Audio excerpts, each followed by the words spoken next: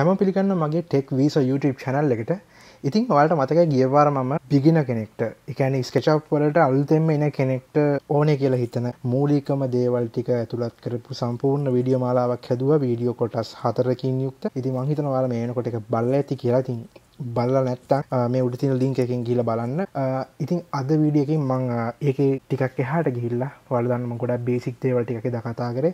ඉතින් එතනින් එහාට ගිහිල්ලා මෙන්න මේ ෆොටෝ එකේ පේන විදිහට ෆොටෝ රියලිස්ටික් ඉන්ටීරියර් ඩිසයින් එකක් කොහොමද කරන්න කියලා අද මම කියලා දෙන්නම්. ඉතින් ගිය පාර වීඩියෝ 4 බැලුනේ නැති අය අනිවාර්යෙන් බලන්න. මොකද මේ වීඩියෝ එකට එන්න ඉස්සෙල්ලා ඒ ටික කරන්න ඕනේ. කරපු කෙනෙක්ට තමයි මේක යම්කිසි ප්‍රමාණයකින් හරි තේරුම් ගන්න පුළුවන්. ඉතින් මම මේ වීඩියෝ එකේ ගොඩක් දේවල් කතා කරන්න බලාපොරොත්තු වෙනවා.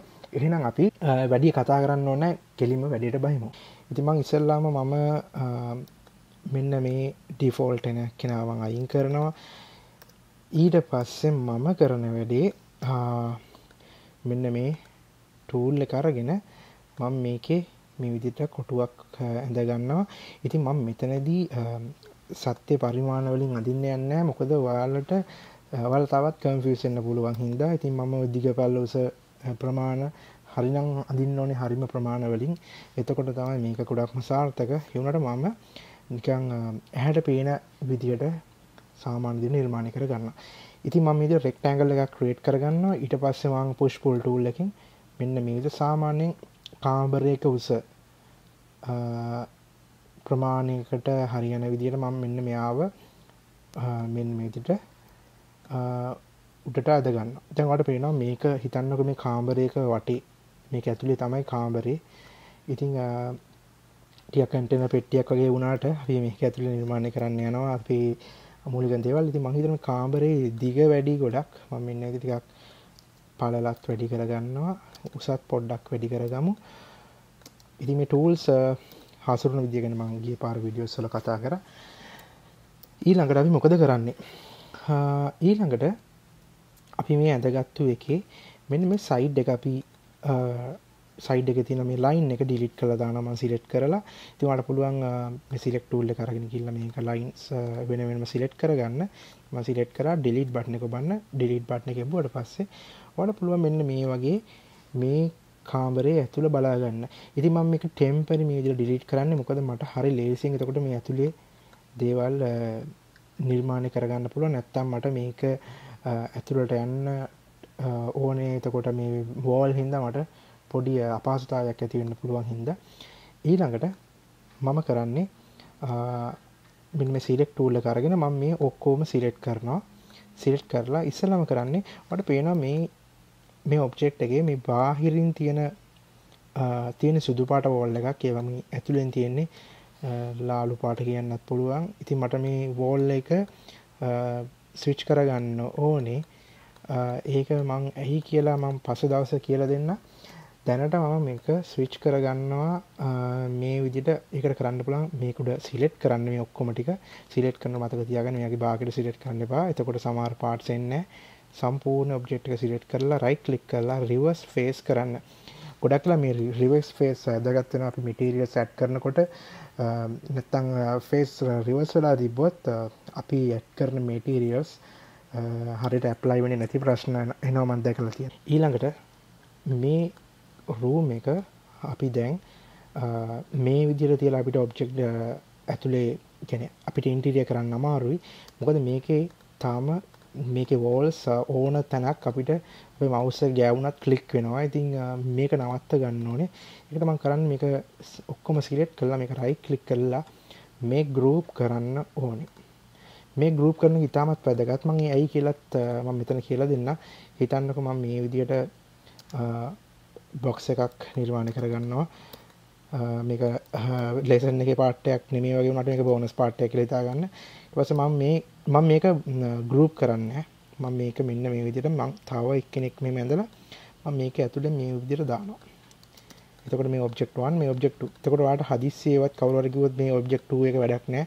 මට ඕනේ ඔබ්ජෙක්ට් 1 එක විතරයි කියලා. එතකොට කොහොමද ඔයා මේක සිලෙක්ට් කරගන්නේ? මෙහෙම සිලෙක්ට් කරගන්න පුළුවන් කියලා හිතනවා. දැන් බලමු අපි ඩිලීට් කළා මොකද වෙන්නේ කියලා. ඩිලීට් කරාට පස්සේ මේ ඔබ්ජෙක්ට් එක මෙතනත් කැලි තියෙනවා. එතකොට මේ හරි අමාරුයි නේද? පේනව නේද? එතකොට අපිට හදිස්සියේ කවුරු හරි කිව්වා මේ මට මූව් කරගන්න ඕනේ මේ ඔබ්ජෙක්ට් එක කියලා. යම් කිසි අපහසුතාවයකටපත් වෙනවා. ඉතින් මේක වළක්ව ගන්න පුළුවන් හොඳම වැඩි තමයි ඔයා මෙන්න මේ විදිහට right click කරලා මේ group කරන්න group කරලා group එක ඇතුලේ තියෙන ඕන දෙයක් ඔයාලට වෙන් වශයෙන් මේ විදිහට පහසුවෙන් select කරගන්න පුළුවන්. ඉතින් ඒකයි මම කිව්වේ group එකක් හදාගන්න කියලා. ඉතින් මම මේ room එකේ මේ කැලේ මම right click කරලා මේ group කරන මම කියන group කරලා තියෙන්නේ ඊළඟට අපිට ඕනේ සාමාන්‍ය room එකක් ඇතුලේ තියෙන දේවල් මොනවාද? සාමාන්‍ය room එකක් ඇතුලේ තියෙන දේවල් තමයි ඇඳක් තියෙන්න පුළුවන්, අල්මාරි තියෙනවා. එතකොට ඇඳ දෙපැත්තේ table lamps නේ කියන්නේ. table lamps තියෙනවා. ඊට පස්සේ ජනේලයක් තියෙන්න පුළුවන්. මම මේ වීඩියෝ එකේ ජනේල දාන්න යන්නේ නැහැ. ඒක පොඩි කම්ප්ලෙක්ස් සීන් එකක් තියෙන හින්දා. ඉතින් ඒ දේවල් ඇඩ් කරගන්න ඕනේ. ඉතින් සාමාන්‍යයෙන් SketchUp කියලා ගැන මම ඔයාලට කිව්වා ඕනම ආධුනිකයෙක්ට ඉගෙන ගන්න පුළුවන් පහසුවෙන් 3D නිර්මාණය කරන්න පුළුවන් ටූල් එකක්. ඉතින් ඇඳක් පුටුවක් වගේ දෙයක් වුණත් ආධුනිකයට සංකීර්ණ වෙන්න පුළුවන්. ඉතින් ආධුනිකයට තියෙන හොඳම වාසිය තමයි SketchUp වල ඒගොල්ලෝන්ගේ තියෙනවා 3D warehouse එකක්. ඒ හින්දා මේ 3D warehouse එකට යනකොට අනිවාර්යෙන් ඔයාට account එකක් තියෙන්න ඕනේ. මේගොල්ලෝන්ගේ log වෙන්න ඕනේ account එකට. ඉතින් මගේ ළඟ තියෙනවා මේ වෙනකොටම account එකක් මම හදලා මම ඒකට ඉස්සෙල්ලාම log වෙන්න. හරි මම මේ විදිහට log වෙනවා. ඊට පස්සේ ඔයාලට පුළුවන් මෙන්න මේ විදිහට මේගොල්ලෝන්ගේ කලින් හදපු 3D designs තියෙනවා, 3D objects තියෙනවා, බොහොම සංකීර්ණ දේවල් තියෙනවා. ඉතින් ඔයාලට මේ දේවල් ඔයාගේ project එකට import කරගන්න පුළුවන්. ඉතින් මට ඕනේ bed එකක්. ඉතින් මම bed කියලා ගහනවා මෙතන. ඊට පස්සේ මම bed කියලා ගහපුවම මෙන්න මේ විදිහට මට එක එක bed ಜಾති load වෙනවා. ඉතින් මම මේකේ ගොඩක් දැක්කා මෙන්න මේ bed එක මේකත් එක්ක අමතරව තව කබඩ් එකක් සහ මිරර් එකක් වගේ දෙයක් එනවා. ඉතින් මම මේක ඩවුන්ලෝඩ් කරගන්නවා. මේක ලොකු සයිස් එකක් නෑ. මේ MB එකක් විතර වෙන්නේ. මම මේව ඩවුන්ලෝඩ් කරගන්නවා. ඊට පස්සේ මම මේව තියාගන්නවට මම කිව්වා මෙන්න මේ විදියට ඒගොල්ලෝ තව ඔබ්ජෙක්ට්ස් කීපයක් දෙනවා. ඉතින් මම මෙන්න මේකේ දැනට මෙන්න මේ දෙන්නව නෑ ඒ දෙන්නවත් මම තියන්න. මට ඉස්සලා මේ කාමරේ ගානට මේ ඇඳ සෙට් කරගන්න ඕනේ. මට පේනවා කාමරේට ටිකක් පොඩි වගේ තේරෙනවා මට. ඒකට කරන්න පුළුවන් හොඳම වැඩේ තමයි මෙන්න මෙතන තියෙනවා scale කියලා tool එකක්. මේ scale tool එකෙන් වඩ පුළුවන් මෙයාව අවශ්‍ය ප්‍රමාණයට විශාල කරගන්න. ඉතින් මම හිතනවා මෙන්න මේ කාමරේ හැටියට මේ ප්‍රමාණය ඇති කියලා. ඊට පස්සේ මම හරියටම මෙන්න මේ wall එකට center කරගන්න ඕනේ. හැබැයි මට මේක හිට මෙට ගෙනියන්න පුළුවන් මෙන්න මේ move tool එක අරගෙන. ඉතින් මම මෙහෙම move tool එකේ මම center කරගන්න කිව්වට මට මෙහෙම මේ විදිහට center කරගන්න බෑ 3D නිර්මාණය කරනකොට. ඔයාලට පුළුවන් මේ කැමරා වලට ගිහිල්ලා මේකේ තියෙනවා standard view කියන එකේ ඔයාලට පුළුවන් මෙන්න මේ විදිහට එක එක standard views තියෙනවා බලා ගන්න. ඉතින් මට shortcuts තියෙනවා ඒකවල දීලා මගේ විදිහට නම් command 1 2 3 ඉඳන් 7 වෙනකන් ඒ commands වැඩ කරන මම ඉතින් commands පාවිච්චි කරනවා. ඒකට මම හිතනවා මේ තියෙන්නේ front view එක. මට ඕනේ front view එක. ඒත් ඔයාලට පේනවා මේ front view එකේ මට හරියටම front පේන්නේ නැහැ. front එක හරියට පේන්නේ නැහැ. ඒකට හේතුව තමයි මෙයාගේ මෙන්න මේ තියෙන perspective view එක. perspective view කියන්නේ වස්තුවක් ඈතට යනකොට ඉදිරියේ තියෙන කොටස විශාල වෙලා ඈතට යනකොට පාරක් එහෙම බලන්නකො පාර ළඟ තියෙන කොටස විශාල වෙලා පේනවා ඈතට යන්න පාර පොඩි වෙනවා. ඉතින් මේක තමයි perspective view එක කියන්නේ. මම මේ perspective view එක දැනට disable කරනවා. එතකොට ඔයාලට පේනවා මෙන්න මේ perspective view එක අයින් කරාම මේ තියෙන්නේ අර wall එක ඇඳ පිටිපස්සේ තියෙන මේ තියෙන ඇඳ. ඉතින් ඔයාලට දැනටමත් පේනවා මේ ඇඳ perspective view එක on කරලා තියෙන වෙලාවේ අපිට මැද වගේ තිබ්බට දැන් ඒක තියෙන්නේ මැද නෙමෙයි. ඉතින් මම ආපහු move tool එක අරගෙන මම මේක මෙන්න මේ හරි මැදට ගෙන්න ගන්නවා. ඉතින් මම ගෙන්න ගන්නකොට හරියටම මම x අක්ෂයට සමාන්තරව අරගෙන යනවා. ඉතින් මේ ප්‍රමාණය ඇති. ඊළඟට මම ආපහු ස්ටෑන්ඩඩ් view එකෙන් මම left side එක ගන්නවා. left side එක නෙමෙයි අපි right side එක ගමු. හරි. මේ තියෙන්නේ කාමරේ බිත්තියේ කෙරවල තාම ඇඳවල් ටික තියෙන්නේ බිත්තිය මැද්ද වගේ. කියන්නේ කාමරේ මැද තියෙන්නේ. මම මෙයා මෙහිම මූව් කරනවා මේ කෙරවලට. හරි. දැන් මම කැමරාවේ perspective view එක මම on කරනවා. ඒ වගේම මම මෙන්න මේ tool එක අරගෙන මෙයාව කරකවනවා. ඒකට ඔයාලට පේනවා මේ විදිහට අපිට කාමරේ බලා ගන්න පුළුවන්. මම දාපු ඇඳ. හරි. ඊළඟට මම මේ දෙන්නව මට ඕනේ මෙන්න මේ side එක ගෙනියන්න. ඉතින් ඒකත් කරන්න පුළුවන්. ඔයා මේ දෙක ඉස්සෙල්ලම ungroup කරගන්න ඕනේ. කියන්නේ දැන්ට මෙයාලා ඔක්කොම group එකකින් ඉන්නේ. මේ group එකෙන් අයින් කරගන්න ඕනේ. ඒක කරන්න හරිම ලේසි.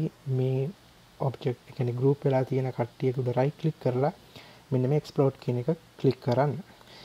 ඊට පස්සේ ඔයාලට පුළුවන් මේ කට්ටියම වෙන් වශයෙන් select කරගන්න. ඉතින් මම මේ දෙන්නම select කරගන්නවා. මම වැඩ ටික අඩු කරගන්නත් එක්කම මේ දෙන්නම එකපාර group කරනවා. group කරලා මේ දෙන්නව මම මෙතෙන්ට අරගෙන යනවා. ඉතින් ඒක කරන්න හරිම ලේසි. ඉස්සලා මම කලින් වගේම right view එක ගන්නවා. ඒ වගේම perspective view එක on off කරනවා. move tool එක ගන්නවා.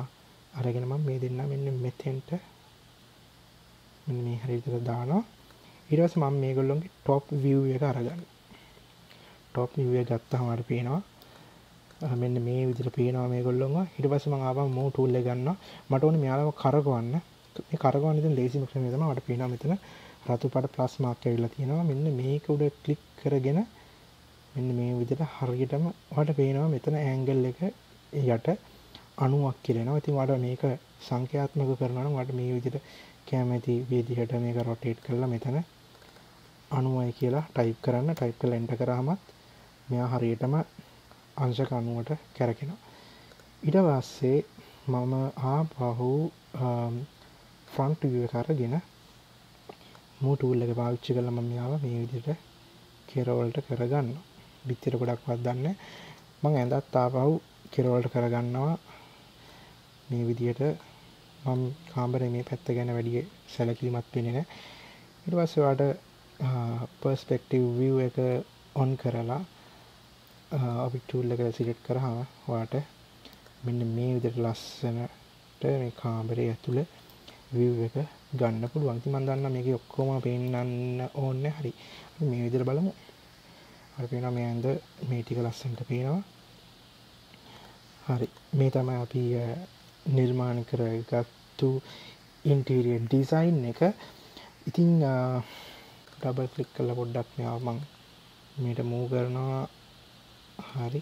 ඉතින් ඔයාලට තේරෙනවනේ මෙතන ඔයාලට මේ කාමරේට දාන්න ඕනේ ඕනම දෙයක් ඔයාලට පුළුවන් මේ 3D warehouse එකට ගිහිල්ලා search කරලා අරගන්න. හරි මේ වීඩියෝ එක ගොඩක් දික් වෙන හින්දා මම මෙතනින් මේ වීඩියෝ එක නවත්තනවා. ඊළඟ වීඩියෝ එකේ මම කතා කරන්න යන්නේ මේකට materials apply කරලා lightings හදලා කොහොමද හරියට render කරලා photo realistic image එකක් මේකෙන් නිර්මාණය කරන්න කියලා. හරි එහෙනම් මම මේ වීඩියෝ එකෙන් සමු ගන්නවා. අනිවාර්යෙන් ඊළඟ වීඩියෝ බලන්න. මේකේ අවසාන වීඩියෝ එක. ඉතින් මගේ channel එක subscribe කරලා නැත්නම් අනිවාර්යෙන් subscribe කරන්න. මම මේ වගේ ගොඩක් පාඩම් අරගෙන එන්න බලාපොරොත්තු වෙනවා. ඒ වගේම like කරන්න, comment කරන්න අමතක කරන්න එපා. මේ වීඩියෝ එක මම සමු ගන්නවා. ඔයාලට සුබ දවසක්.